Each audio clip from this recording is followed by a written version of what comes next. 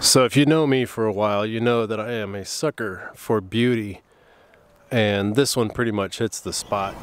Hey friends and family, and if you're just joining the channel, welcome. This is Aaron with AMZ Backyard Orchid and Vineyard, and I know this is not a fruit tree, but it is absolutely beautiful, and it is a wonderful addition to pretty much any front yard. These are HOA approved. What tree am I talking about? It's this one. Look at this craziness going on. This is the white orchid, white Chinese orchid. So there's a purple version, and then there is a red version, and I've seen them all around town, but I have not seen the white one, and we've got a white one. And we get compliments on this tree all the stinking time. Let's see if I can get that in focus. Look at these flowers. How beautiful is that? My goodness, and they're just everywhere. All the ends, the new growth of the tree is just pumping out all these flowers. You can see all these buds that haven't even opened up yet. My goodness. So this is Arizona, just outside of Phoenix. We live in growing zone 9B. And this is one of our favorite trees in the front yard. In fact, it's a favorite from all of our neighbors. Every time they're passing by, in fact, they're not walking by right now, but we get a lot of neighbors complimenting on our front yard, which I do appreciate that. But man, this tree, it just stands out. This tree, look at the size of this tree. We've had this tree, we grew this tree by seed. And I believe it was about 6 years ago when I planted it. And I really haven't taken much care of it. All right. So it grows pretty much just straight up Arizona dirt.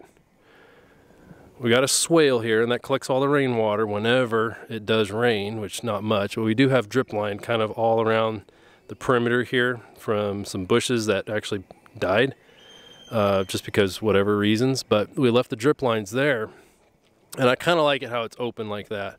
And we've got some other trees around there. In fact, we got obviously our fruit trees there too. But man, this thing just does so well with very little care. So if you want a very carefree tree, this thing does really well with just drip line. About 4 times a day it goes off. Gets about maybe 20 gallons a day every other day. And that's it. No fertilizing. None of that soil sulfur, none of that blood and bone meal. These trees do really good, and they're beautiful. Look at the size of these leaves. That's really hard to find, a big leaf tree in Arizona, in the desert at least. So if you're growing in a warm climate, this might be a good option for you. Like I said, it's a white orchid, originated in China, so it's the Chinese white orchid. And we just love this tree. I'm telling you, we really do.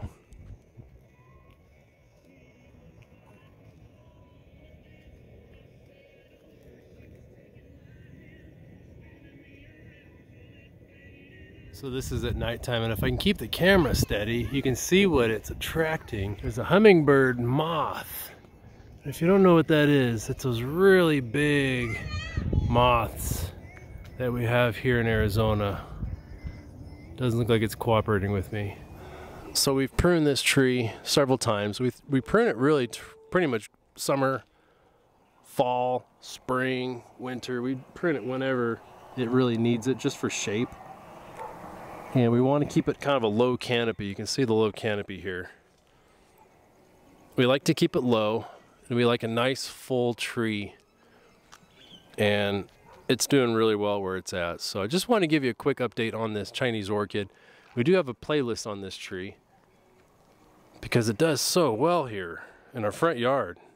Like I said, it is HOA approved, mainly because of its beauty. Gosh dang it, how could you not love this tree? All right, make sure you give this video a like as well. And if you haven't joined the channel, please consider subscribing. We do talk about more than just this beautiful white orchid on this tree. We talk about all kinds of fruit tree care and grapevines. We've got a vineyard and blackberries. We're growing all kinds of stuff in a warm, hot climate in the desert southwest of Arizona, growing zone 9B. And if you're growing an orchid tree in your front yard, let us know. Please leave your questions. Anybody, really, leave your questions, comments, concerns, suggestions down in the comments section below. We do love hearing from all of our viewers. So from my family to yours, thanks for watching.